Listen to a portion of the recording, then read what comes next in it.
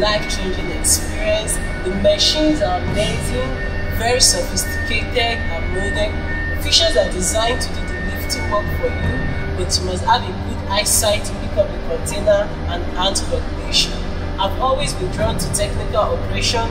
My educational background is in computer engineering, but this is a whole lot different. My knowledge in computer makes mastery a little easy.